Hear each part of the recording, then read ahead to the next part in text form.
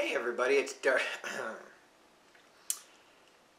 Hey everybody, it's Darcy. Hope you're doing well. So today and for the next couple of videos, actually, I'm going to be doing some animals. I personally need to work a little bit on the hair and feathers in the case of birds, and actually scales on fish.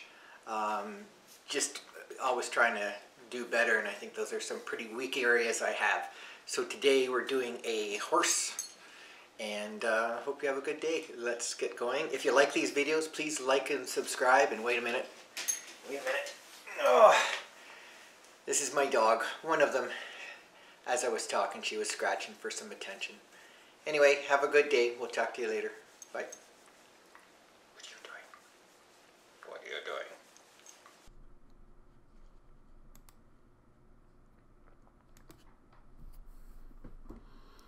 So how's everyone today? This was, I'm doing a couple videos in a row where I'm just going to focus on animals, just so I can get a bit better at it, learning about shadows and how it affects it. And one of my issues has been trying to get fur and hair with watercolor. So that's what I'm going to be focusing on the next couple videos, to try and get a little bit better at it.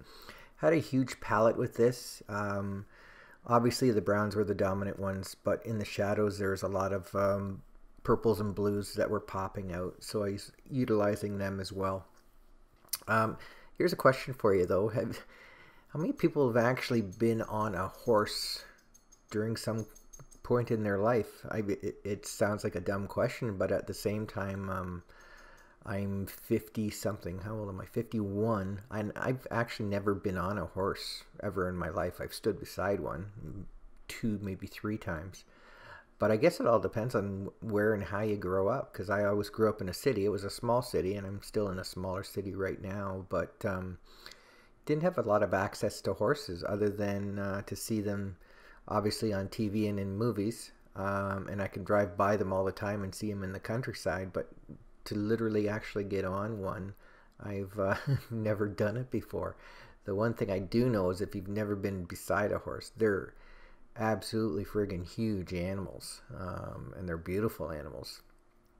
The one thing I noticed while doing this watercolor is horses have hair, obviously, and I think everybody knows that. But they're not a fat-based animal. They're extremely lean and muscular. So one of the issues in dealing with this, and maybe it's not an issue, it's just trying to hone my skills, I guess, is you had to really watch from reference photos, muscles and tendons. And for this guy here, the rib cage. And you might think, well, why the rib cage? But it's like looking at the side of a car, where the side of a car, the door panels and the glass makes up a huge part of it. Well, when you're looking at the side of a horse like this, it's whole rib cage, stomach, back legs, and front legs as well, as long as with the neck even. There's just a lot of proportions that not only have to get right, but you also have to make sure that the muscles show up where they're supposed to, the shadows hit where they're supposed to. This one from the reference photo here, I really had to concentrate on the rib cages, not only where the ribs were, but where it stopped, leading down to the stomach below. But it was fun. It was a good learning experience. I always thought prior to this, not now, I always thought prior to this I could paint a horse, or at least draw a half-decent horse. But once I got into the anatomy of this character, I realized I was putting my skills to the test. Let's just put it that way. But I do use a reference photo. And also you can see here, this part here I'm working on right now, the horse's mane was flipped on the other side of the neck, because typically horses have, you know, the huge manes going on.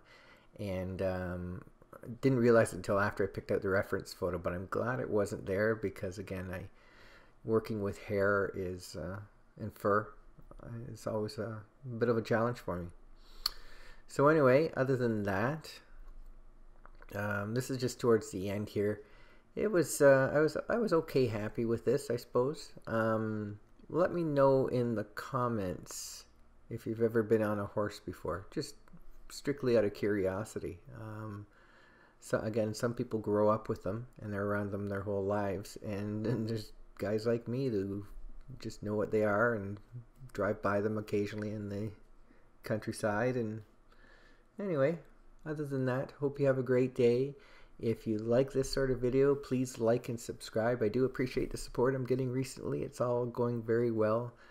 I think at the time I am posting this, I'm at 663 subscribers.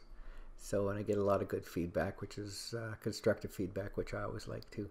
So, anyway, have a great day. If you can get on a horse, try and get on a horse and let me know what it was like. I'm too short. I think I could probably walk under this thing. So, anyway, take care. Have a good day.